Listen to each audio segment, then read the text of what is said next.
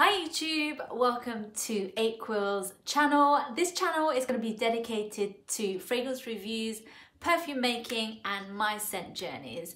So today I'm going to be reviewing a perfume by the perfume house called Zoologist. And I have my sample here. It's a fragrance called Dragonfly.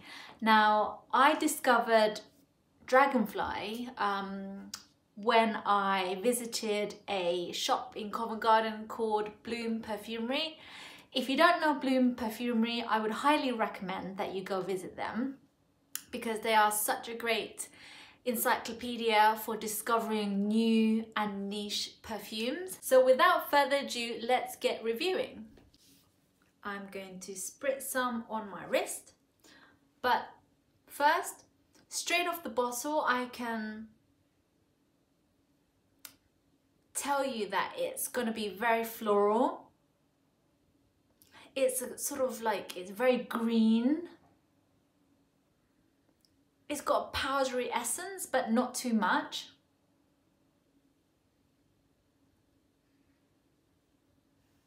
And it's sort of conjuring up very green, very watery, very sort of aquatic.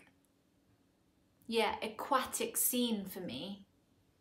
Of course, it's called Dragonfly because dragonflies, you know, they're light, they're airy, they live around ponds and,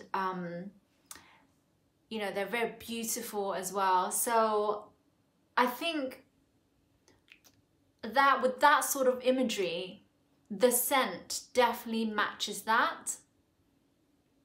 So I'm going to spray a little bit on now my skin to see whether, you know, how it plays out.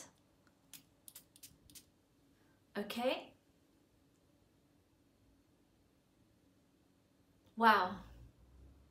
Okay, that first hit is very gentle, very beautiful, very airy scent, and I'm just so excited by it, as you can tell.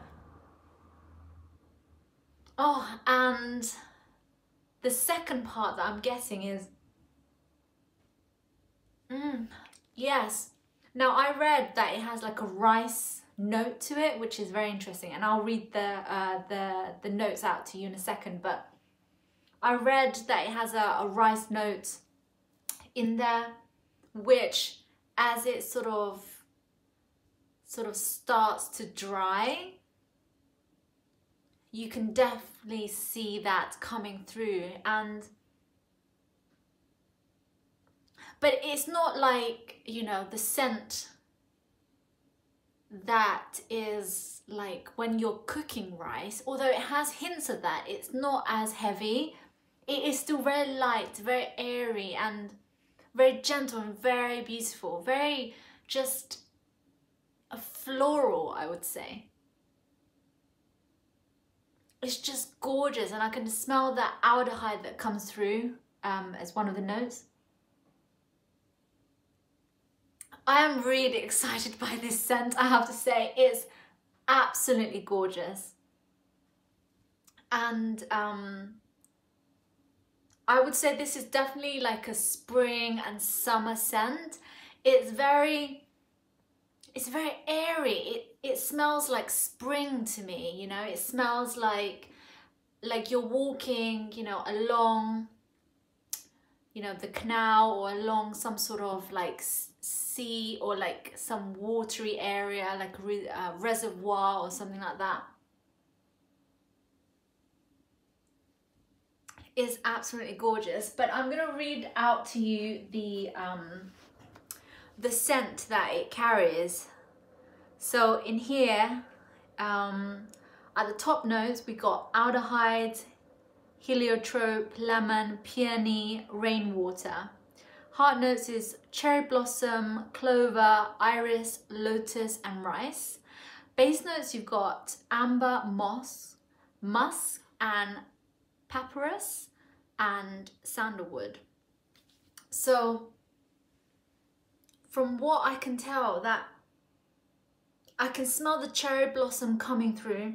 It has almost like an almond scent, I have to say. It's very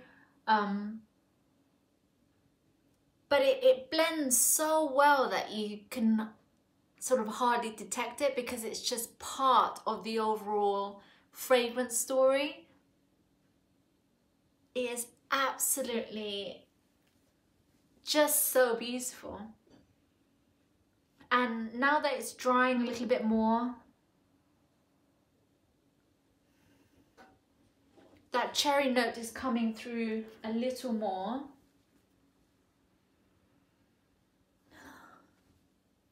That sort of first hit of the lemon and the peony is just sort of starting to lift now and part ways. And now I can smell the moss, the amber, and yeah, that cherry blossom is still there. But it is so beautiful. I can't even tell you how, like, you'd have to smell it yourself. It is so lovely. This is definitely a fragrance I would wear.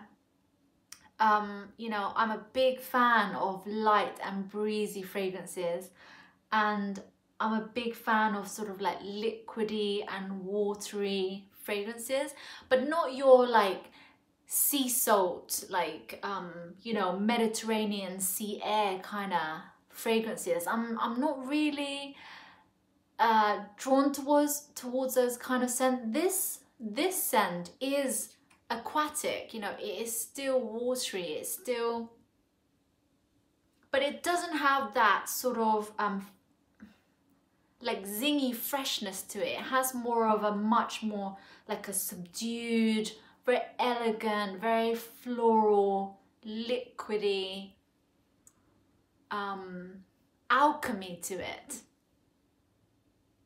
And it's just been balanced so well, and it feels very warm, like you're in somewhere that is like a tropical climate, that it is the sort of the air is sort of low, if you know what I mean. It's sort of like very compressed air, and yeah, it's reminding me of when I was younger.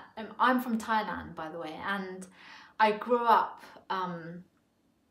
you know, in Thailand, in the villages and near, you know, ponds and lakes and things like that. So this is definitely giving me that vibe. It's definitely taking me back to that time, you know, of the air being very compressed and being very very low and very murky. And I'm seeing lots of, you know, green weeds and green scenes, if you like, and a pond in front of me, like a really sort of like large pond where there's lots of wildflowers. This is probably not something a guy would wear.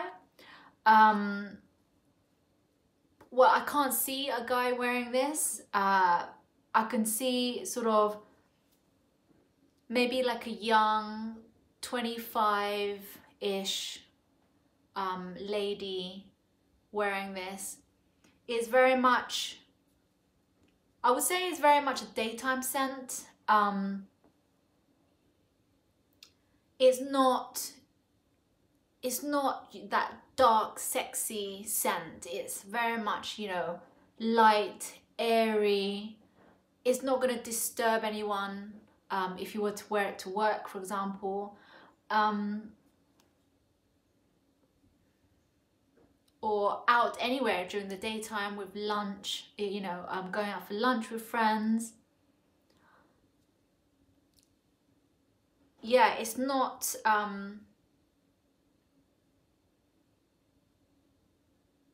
yeah, it's just not gonna offend anyone.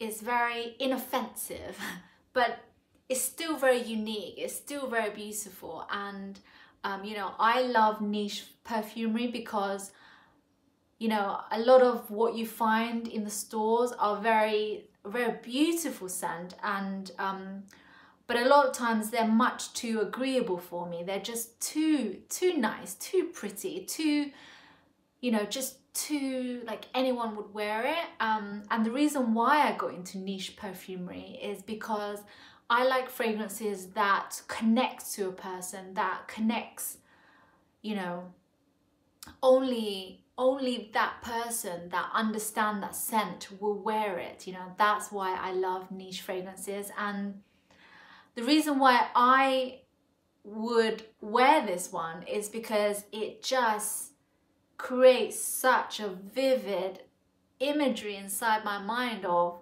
you know, growing up as a child and being in this beautiful scenery. And it's just so gorgeous. Thank you very much, Victor One, for creating this. It's just delicious. And that's all I've got to say about it. So join me on my next review and video and scent journeys. Make sure you subscribe and leave a thumbs up. I would really appreciate your support as I begin, you know, my YouTube journey. So see you on the next video.